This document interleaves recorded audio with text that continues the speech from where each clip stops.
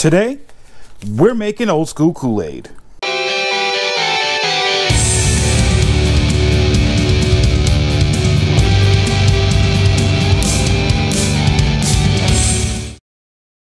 All right, I have to make a quick video here, a disclaimer if you will.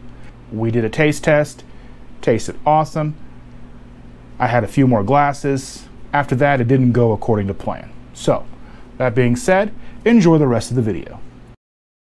Welcome back everybody. Like I said, today we're making the old school Kool-Aid packets. If you grew up like I did, these were a staple in your house. They may not have said Kool-Aid, but they were some generic variation.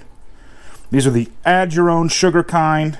These were a summer staple for us. They were basically all the time, because you could get these for pennies a packet, especially if you didn't buy the Kool-Aid brand. I happened to come across these on clearance at the grocery store one day, and I figured, hey, I wonder if this could work. They have no sugar, no sweeteners in them. The instructions even outline either use sugar or Splenda. I hadn't thought about making these on my own. The ingredients are citric acid, salt, red 40, calcium phosphate, contains less than 2% of ascorbic acid, natural and artificial flavors. So I figure we could give these a try. I'm going to use Allulose Keto Sweet. I picked this up at Costco some time ago. Whether or not they still carry it, I don't know. Costco tends to rotate their products. But we're going to try this. Each packet makes 2 quarts. So 2 packets should make us a gallon. I am not going to use the full amount of sweetener. Even though this says it's 1-to-1, this is about a heaping cup of allulose. So we're going to go ahead and give it a try. I have 2 quarts of water here, so that's half of our gallon. I'm going to mix it in and then add the other gallon of water, put it in the fridge. When my boy gets home from school today, we'll sit down, we'll have a glass, and we'll tell you how it is. So let's go ahead and get it all mixed up so we can get it in the fridge. So we've got 1 packet,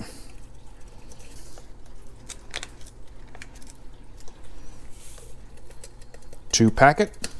Now I imagine that this would be great for summers. Gets hot outside, the kids are outside playing, you're outside, something refreshing, a little old school, something nostalgic for you. At least that's how I look at it, to be honest with you. The nostalgia runs deep, especially with things like Kool-Aid. I need to look and see if I can find the lemon lime flavor, the lime flavor. That was always my favorite. So let's go ahead and get this dumped in here. We'll see how this mixes in. I'm not quite sure how this is going to settle in, and then we'll add more water.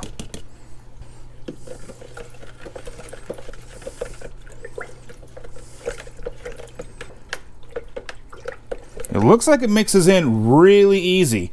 That's really good to see. I'm going to add the last of our water.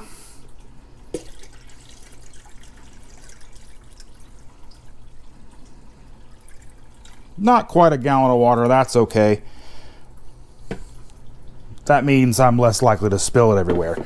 Then I have to clean it up. So we'll get our lid on. Like I said, we'll get this in the fridge.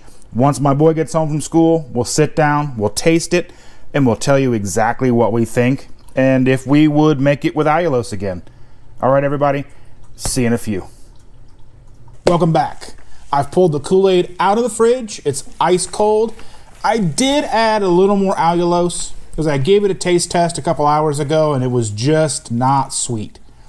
I put about a heaping cup into the gallon, and it was calling for 2 cups. I added about another 3/4 of a cup, and we'll see where we are. I do have my reluctant teenager sitting here with us. He's 17. I had to fight with him to get down here because all he cares about are video games. You can say hi.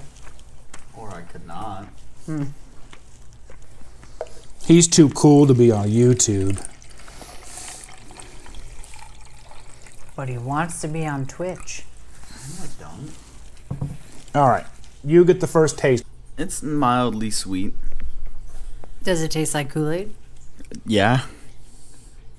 So I think we succeeded because we didn't want it to be super sweet. We don't want it to be like Like, It tastes like the sugar-free Kool-Aid. you don't want your teeth to fall out, right?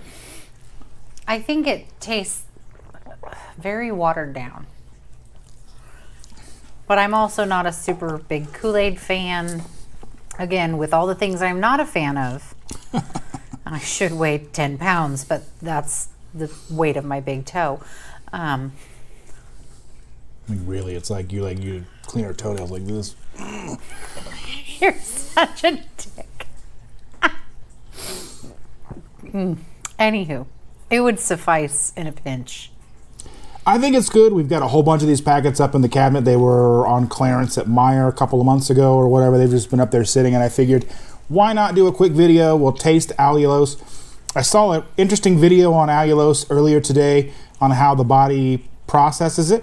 I will link that down in the description below if you're curious about Allulose, because I know I was curious, as I had never heard of it before a couple of months ago, maybe a year ago. Time kind of does what it does, and I'm always kind of lost. So, Yeah. it's true. I'm lost a lot. If you've tried making Kool-Aid or any other beverages with Allulose, let me know in the comments. If you found value in this video, please share, like, don't forget to subscribe, and we'll see you later. Bye.